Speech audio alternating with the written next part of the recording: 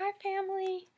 I wanted to bring you guys a dream that the Lord gave me last night, and it's pretty serious. And um, like my last dream that I had of a tsunami, this one's actually about asteroids hitting the Earth. And before I get into it, I just want to say, as you guys would know, I firmly believe in the flat Earth, which also means that I believe that there is a dome.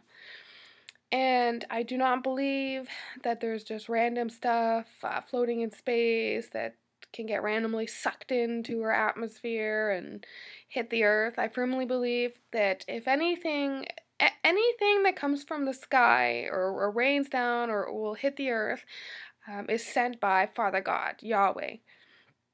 Um, and in this case, obviously, um, part of his judgments. So, if you want a little bit more information on the flat Earth, the dome, how it would look, how it works, I'm going to include this really great website. It's a planettruth.info. And I'm going to leave a link because this one directly talks about the dome, and it's called Operation High Jump. If you guys want, definitely Google search that.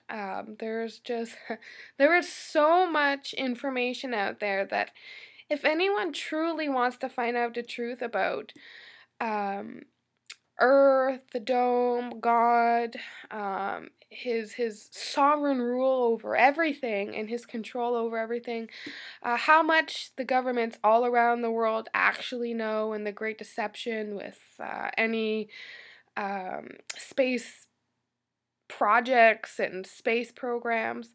I'm telling you, just do some research and you will find it all. But I'm going to leave a link. And this one is Operation High Jump, Journey to Antarctica to Find the Dome. And it essentially talks about the US and the Russians and what they were doing out there. And essentially, they were shooting off rockets to get through the dome. And they couldn't. The rockets never penetrated out of the dome. And after that happened is when they started making their fake space programs. So, you make a fake space program, you get millions, billions of dollars, and you can use that money for whatever you want. So, I'm not going to get too much into that. I just wanted to put a little bit of a disclosure because I do not believe that there are rogue pieces of rock floating around, and it's just I just wanted to bring you what the Lord gave me. So, last night, before I went to bed, I watched Reverend Mary's video, and she did, for the first time, it was like a live stream. Anyways, this video was on fire with the Holy Spirit. I watched it and I was planning on going to bed after, and I couldn't get to sleep right away because I was literally just speaking in tongues, and I was praising the Lord, and I was singing, and I was talking to Him, and I got into the Word, and so I was fully protected, fully in the Spirit, fully just completely covered in the love of Jesus Christ, Yeshua HaMashiach. And so I know that this was from the Lord. So let me get into this. So my dream was an asteroid. I'm saying asteroid, but it was just something hit the Earth. Now, I don't know if it was an asteroid or meteor. That I'm not getting into specifics of how big it was or what it was. I just know something hit the Earth, and it was devastating. It was devastating. It killed a lot of people. It caused a lot of damage. And in my dream, I actually saw a map. I saw a map of where this hit. And I can't remember what it looks like, but I know it was shown to me. I know it had a specific location that it hit. And In this dream, the asteroid hit, and I remember people were panicking, and um, shortly after that one hit, we found out that there were four more that were coming in that were going to hit. And it caused wide panic because the devastation that had came from the first one was so big that people didn't understand how anybody would survive another four asteroid hits. In fact, it was really sad because there was a part that I was shown where people were committing suicide because they didn't believe that there was any hope that they were going to live through it, or that if they did, that the devastation was going to be so bad that there was nothing, they wouldn't have been able to survive. And I remember that was just like, it was just so sad. It was so, we knew that four more were going to hit. And I didn't see the four other ones hit. What I was shown is during this time, there was a lot of evil that was just running around the earth. So not only were people panicking because there had been mass devastation, they were also panicking because there was all this evil that was running around, and that was causing chaos and disorder. Um, and then it switched to another part, and this doesn't usually happen, but I was on, I got on this bus, like I was driving a bus, and it would be like a bus, like a city bus, and I recognized it because it's a city bus of where I live, and where I actually jumped on this bus and like to drive it. Is like literally like a few blocks away from me. Um, so that was really interesting. So I got onto this bus, and I'm not sure what I was doing on it, but I was driving. So I really feel like that part might be symbolizing, because a bus, or at least public transportation, takes people places. It picks people up, and it drops them off at different destinations. So I don't know if this part of the dream symbolized that the work in the spiritual or the work in the physical, that maybe not just necessarily I would be doing, but God's children would be doing, which would be helping people or moving people from one place to another, or assisting them somehow, getting them places, and helping them.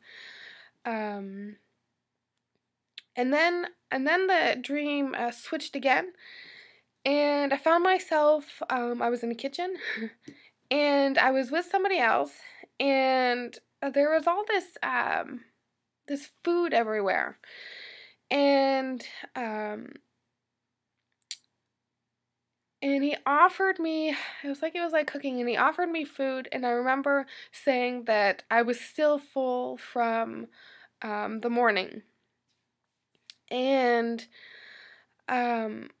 and then I was woken up by an alarm. And when I was asking Father God, Yahweh, the interpretation of that, I've had a few times in my dreams or in the spiritual way showing me food, and he's telling me that it's symbolizing the Word of God. It's being filled with the Holy Spirit. It's being filled with Jesus Christ, Yeshua HaMashiach. And so that was an important part of that as well. So I was already full. I was already full of the Holy Spirit. I had already communed with Jesus Christ, and so I was already full. There was no need There was no need for me to eat again in this part of the dream, is what it was saying. And then I woke up. So I just wanted to bring that to you guys. My last video that I had, I put out about a tsunami that I saw, about the waters receding and seeing a giant tsunami. And that was the first time the Lord had given me a dream about that. And then this is the first time that I've had a dream about asteroids hitting. So I wanted to bring it to you guys because the Lord told me to put it out there. And so I know that everything He has us do is for His purpose. So I just want to put it out there as a warning. Again, I say asteroid. I don't know if it's an asteroid. It's something that's hitting the Earth, and there's going to be multiple objects hitting the Earth, all part of Yahweh, Father God's plan, judgments. He's always in control of all things. So do not forget that. Is there anything else I wanted to say? That's pretty much it. I really wanted to bring that to you guys. I'm gonna go ahead and include Sister Mary's video from yesterday. The beginning is a little choppy because it was live, but just keep watching. It's really, really great.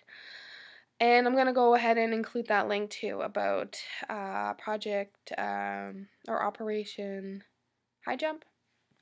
So High Jump. I've been researching so much.